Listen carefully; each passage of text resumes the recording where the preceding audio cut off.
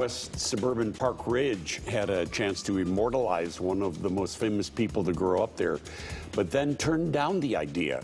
The Park Ridge City Council said no to erecting a statue of actor Harrison Ford.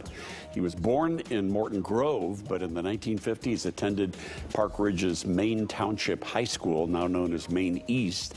Park Ridge aldermen rejected the idea because they said it was too expensive and because of what has been described as Ford's lukewarm relationship with the city. Apparently, in past interviews, the Indiana Jones star said that high school was a difficult time for him. He was often bullied and not his favorite time in his life. The statue idea was pitched by the studio behind the Michael Jordan, Fergie Jenkins, and Ernie Banks statues. Said it could boost tourism there and lead to events involving the Pickwick Theater.